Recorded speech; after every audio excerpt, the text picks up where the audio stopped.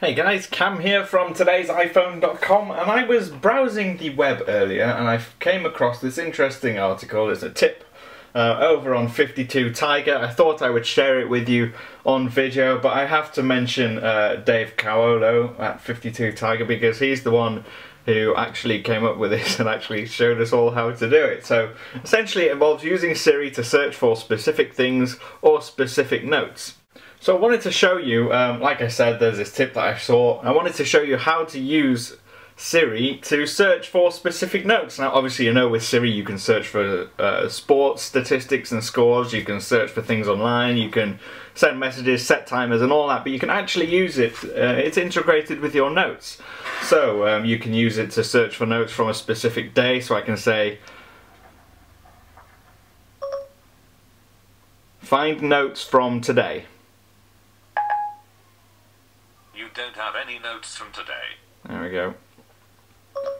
Find notes from last week. Okay, I found this note. Here we go.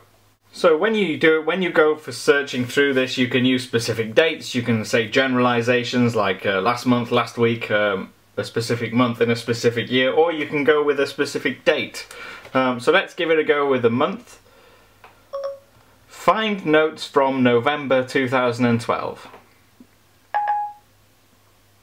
Okay, I found this note. Now you can also get it to search for specific notes with specific words in. So if I search for search notes for accessories. Here are all your notes. Okay, so that one doesn't seem to be working properly. So I'm not the only one having trouble finding specific terms within notes. There was a guy over at Cult of Mac, Charlie was looking for it as well, and he struggled to find it looking for specific terms, but it is particularly useful if you want to find notes from last month. If you're a heavy note taker, you know you've written a note last week or 2 weeks ago or last month or sometime last year, then it's a really handy tool using Siri to find your notes for you. It's fantastic. So that's been that. It's a quick tutorial for you. I hope it's been useful for you.